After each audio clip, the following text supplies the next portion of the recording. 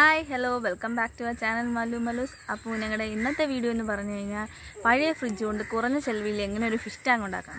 അപ്പോൾ ഞങ്ങളുടെ കഴിഞ്ഞ വീഡിയോ സപ്പോർട്ട് ചെയ്ത എല്ലാ ഫ്രണ്ട്സിനും താങ്ക്സ്. അപ്പോൾ നമുക്ക് വീഡിയോയിലോട്ട് കിടക്കാം. ഫ്രണ്ട്സ്, ഇതാണ് ഫ്രിഡ്ജിൻ്റെ ബോക്സ് ഉണ്ടാക്കിയ എൻ്റെ ഫിഷ് ടാങ്ക്. ഇതെങ്ങനെയാണ് ഉണ്ടാക്കിയതെന്ന് നിങ്ങൾക്ക് അറിയണ്ടേ? അപ്പോൾ നമുക്ക് വീഡിയോയിലോട്ട് പോകാം. ഒരുപാട് ഹോളുകൾ നിങ്ങൾക്ക് കാണാം. ഇതുപോലെ സൈഡിലും ഒരുപാട് ചെറിയ ചെറിയ ഹോളുകളുണ്ട്.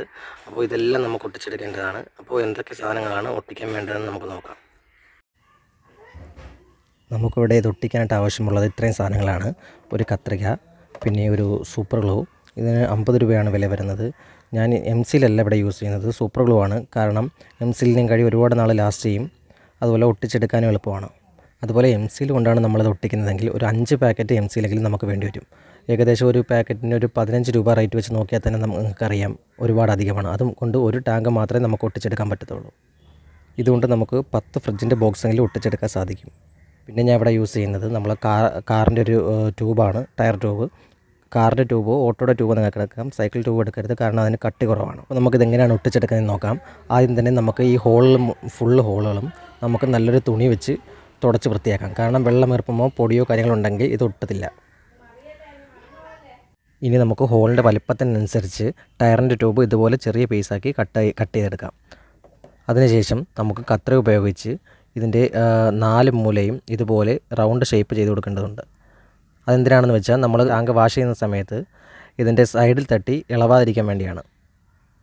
അപ്പോൾ നമ്മൾ ട്യൂബിൻ്റെ പീസെല്ലാം ഇതുപോലെ 4 മൂലയും റൗണ്ട് ഷേപ്പ് ചെയ്തെടുത്തിട്ടുണ്ട്. ഇനി നമുക്കിതിനകത്ത് ഗമ്മ് അപ്ലൈ ചെയ്യാം. ഗമ്മ് അപ്ലൈ ചെയ്യുന്നതിന് മുമ്പേ നമുക്ക് നല്ലൊരു തുണി വെച്ച് ഇതിൻ്റെ ഒട്ടിക്കുന്ന സൈഡ് നല്ലപോലെ തുടയ്ക്കേണ്ടതാണ്. കാരണം ട്യൂബിനകത്ത് കുറച്ച് പൗഡർ കോട്ടിങ് പോലെ വരുന്ന കാരണം നമ്മൾ തുടച്ച് വൃത്തിയാക്കിയിട്ട് മാത്രമേ ഒട്ടിക്കാൻ പാടുള്ളൂ. 2 പീസും നമ്മളിപ്പോൾ ഇതുപോലെ ക്ലീൻ ചെയ്തെടുത്തിട്ടുണ്ട്. ഇനി നമുക്കിതിനകത്ത് ഗമ്മ് അപ്ലൈ ചെയ്യാം. നല്ലപോലെ അപ്ലൈ ചെയ്ത് കൊടുക്കുക എല്ലാ സൈഡിലും.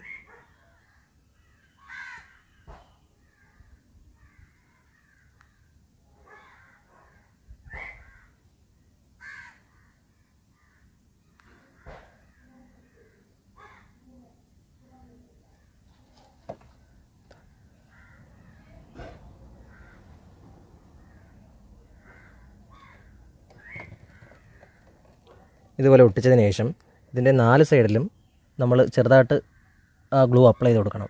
അതെന്തിനാണെന്ന് വെച്ചാൽ സൈഡിൽ എന്തെങ്കിലും ലീക്ക് ഉണ്ടെങ്കിൽ അത് മാറാനാണ്.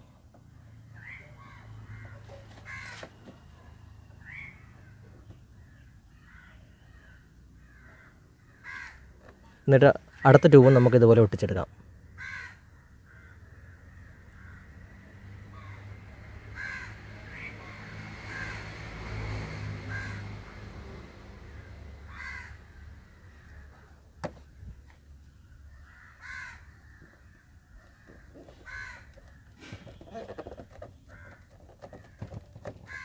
അതിൻ്റെ 4 സൈഡിൽ നമുക്കിത് അപ്ലൈ ചെയ്യാം.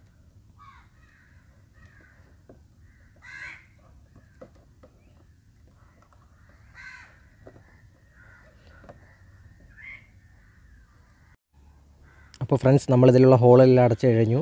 നമുക്കിനി ഒരു 15 മിനിറ്റിന് ശേഷം ഇതിനകത്ത് വെള്ളം ഒഴിക്കാവുന്നതാണ്. mseal ആയിരുന്നെങ്കിൽ നമുക്ക് ഒരു ദിവസം ഫുള്ള് ഉണങ്ങിയതിന് ശേഷം മാത്രമേ നമുക്ക് വെള്ളം ഒഴിക്കാൻ പറ്റത്തുള്ളായിരുന്നു. അപ്പോൾ ഫ്രണ്ട്സ്, നമ്മളിതിൽ വെള്ളം ഒഴിച്ച് മീനെ ഇട്ടിട്ടുണ്ട്.